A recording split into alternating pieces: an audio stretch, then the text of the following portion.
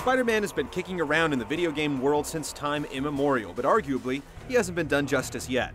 Shattered Dimensions is hoping that sheer quantity is the missing piece of the puzzle, or 4 Spideys better than 1, or yet another crossover best forgotten.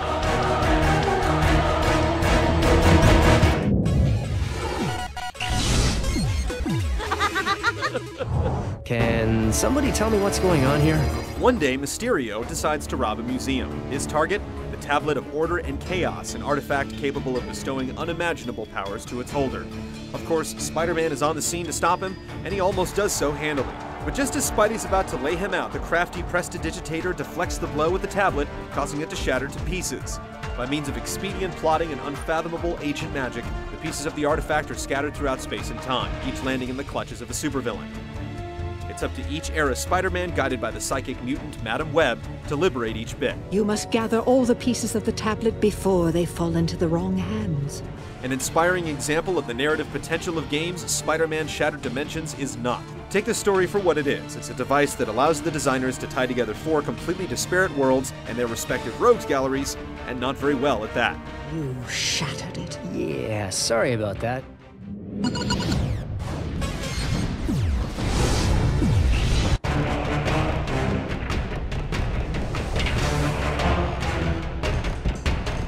Spider-Man Shattered Dimensions spans 4 alternate universes in the Marvel continuum, each offering a different rendition of the venerable superhero that promises to be unique. There's the Amazing Universe, which houses the Spider-Man we're most familiar with, the reimagined Ultimate Universe, wherein he's still wearing the alien symbiote suit, the futuristic 2099 universe with its genetically enhanced Spidey, and the old-timey Noir Universe, whose Spider-Man is forced to rely more heavily on stealth. Apart from the Noir universe, which takes unsubtle cues from games like Batman Arkham Asylum and Splinter Cell Conviction, the differences between each of the Shattered Dimensions eras are mostly superficial. Regardless of which Spidey you're playing as, there's a clear formula that the game deviates from only occasionally. Every level starts out with a menacing, grisly, or slapstick introduction to the supervillain boss, the tone depending on the universe. In most cases, you'll proceed to chase him down as you do battle with waves of enemies that neatly fit archetypes that span the universe, different as they may look. You'll fight a boss at least once before the final showdown, and sandwiched between these encounters is more chasing, punctuated by more fighting, or unfailingly tedious sequences that have you saving civilians from various catastrophes. After the boss fight, you retrieve the tablet shard and are free to go. The levels that don't follow the pattern so strictly aren't necessarily any less ponderous. One that takes place aboard a naval platform eschews the regular linear format, but instead has you scouring its multiple levels in search of waves of video cameras to destroy. After you've wrecked the 3rd batch, you'll be yearning for some civilians in distress. Okay, good one. Okay, here we go. The game's set-piece sequences and boss battles often show hints of brilliance, with their walloping scale and the way they enable Spider-Man's mobility. During the moments when you're encouraged to go nuts with the web swinging while simultaneously worrying about the hordes of enemies underfoot, Shattered Dimensions can be pretty exhilarating, providing the controls are being cooperative. It's too bad there's so much of a focus on combat, which is boring in comparison. You think you're so hot, don't you? There's a leveling system in place that does its best to make sure you experience every bit of interaction the game is capable of rendering. You get XP for beating enemies, finding collectibles, and completing objectives, but also for a multitude of other things, all detailed in a vast catalog of in-game achievements.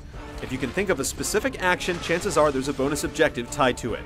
You unlock a whole mess of stuff with the points you earn, from health upgrades and extended combos to special attacks and bonus costumes. For better or worse, the system encourages a wholly compulsive approach to playing the game. The constant stream of goading feedback is very hard to ignore. Ah, you speak a great truth. Let it be your prize, then.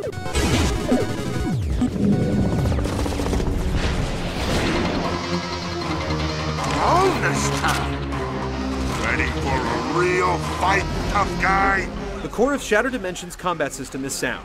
You have access to an expandable list of cool moves, and genuinely feel like you have a tool for every scenario the game throws at you. The problem is more one of pacing. The game is laid out in a way that makes battles feel constant and plotting most of the time, with not a whole lot of variety in terms of what you're fighting. Your adventures in the Noir universe hit on a totally different tempo, however. Similar to Batman and Arkham Asylum, Noir Spider-Man isn't very good at fighting people with guns. Your recourse is to catch them unawares and perform takedowns, stringing them up and beating them down from the shadows. The system works well enough, but it lacks the facility of control, not to mention the variety, of its betters. The controls are decently functional, but feel a little roughshod at times. Wall crawling affords you a terrible view, and you'll frequently battle a spastic camera when trying to web zip to a surface. The targeting system in combat isn't very responsive either. You're also sure to encounter a few bugs, mostly involving getting stuck in the environment in some way, the worst of which will require you to reload a checkpoint. Oh well, we just won't use a lot of wide lenses. There's very little distinction between the four eras, apart from the stealth focus of the noir universe. The 2099 Spidey can slow time, and the Ultimate one can enter a rage mode, but that's about it. It all comes off feeling like a squandered opportunity. Congratulations, Spider-Man. You really showed him what's what. Wah wah.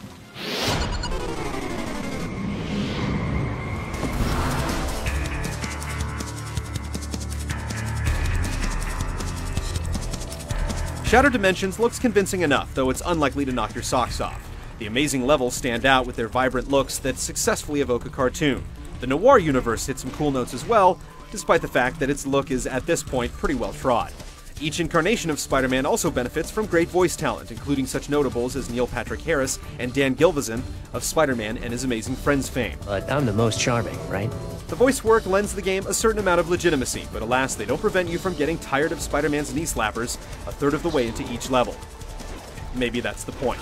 Wow, love your headdress. Is that from the Skull Collection? May I suggest an accoutrement? Perhaps something from the Webbing Collection. Ha! Classic.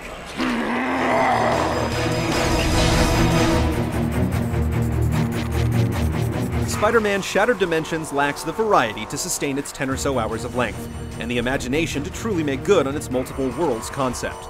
The experience is serviceable enough, but it won't inspire you the way that the best superhero games can. All but the most compulsive and devoted Spider-Man fans can experience the best it has to offer during the span of a rental.